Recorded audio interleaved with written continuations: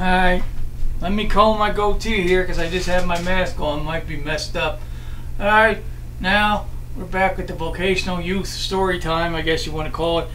Since the Miss Tovia thing was such a sensation, I guess, do another one.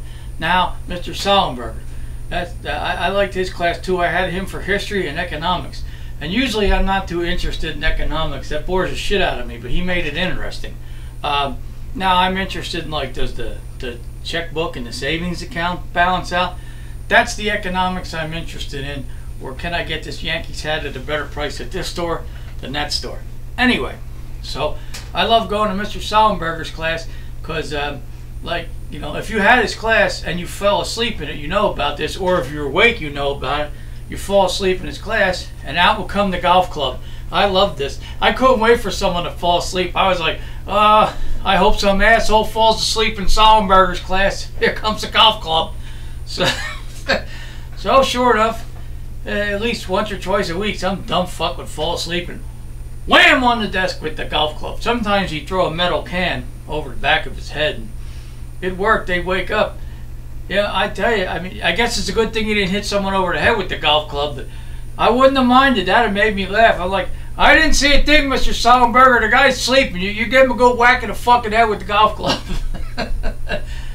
And normally I don't like golf. I mean, I guess if I could hit someone in the head with a golf club, then I would probably like golf, you know.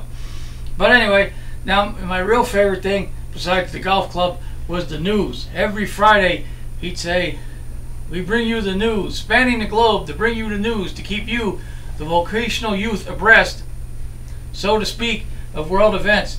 That cracked me up every week. And hell, with my man boobs, I should have come up there and said, "Why don't you let me be your model?" I had those man boobs back then. What do you, I like chips and fast food. What do you want? You know, hey, I'm honest. That's how I keep my pleasingly plump figure. All those nice burgers and chips. But anyway, I couldn't wait till Friday. It's news time. Spanning the globe to keep you, the vocational youth, abreast, so to speak, of world events. I'm sure somebody would whine and complain about that now, because nowadays everybody is offended by everything. You can't laugh. Oh, Jesus, I know. You can't say this. We got that. Now they're having Yosemite Sam and Elmer Fudd. I guess they're having them without their rifles in the cartoons. What are they gonna do?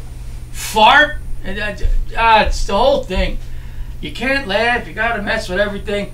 Well, I got a goddamn news flash. In this house, you can laugh. You know, there goes my wife laughing right now. And on my YouTube channel, you can laugh. We're not overly offended in this house. Jesus, everybody. I can't watch this. You can't watch this. Just shut the fuck up with all that. Every 5 goddamn minutes. I want to get rid of this. I want to get rid of that. I can't watch this cartoon. They're probably going to start messing with Popeye and Fat Albert, because Popeye kind of is, you know, kind of illiterate, or they're going to say Mushmouth is speaking, you know, is making fun of people with a speech impediment. I'm like, and if they say that, I'm going to snap.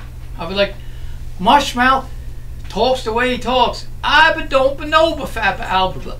They're still his friend. So you better leave Popeye and Fat Albert, 2 of my favorite cartoons of all time, alone. Just don't mess with any cartoons. Leave it alone. But anyway, I can imagine what Mr. Sollenberger would be saying about this now. But and he used to make jokes about various towns around. He'd crack on Belmar. I'm from Belmar. I loved it. If you can get a good zinger out, it's funny. Let it rip, Kingpin. So, but I heard some years later somebody complained about him. My mother told me about this. She got wind that somebody was complaining about him and they were going to do something. And I said, if they need me to come speak on that man's behalf, I will. He was a great teacher, funny guy, very fun, very funny. I don't know whatever happened, but if they needed me, I would have come right down there as a character witness, and I would have said, leave this man alone. He makes learning fun. It's not boring. And if some sissy ass can't handle picking on their town or whatever, then you just go home, wall yourself up inside your house, and let nature or whatever run its course, and you can turn into a skeleton and go fuck yourself. So anyway, swearing, cursing, man boob grabbing, we're having fun. we're laughing.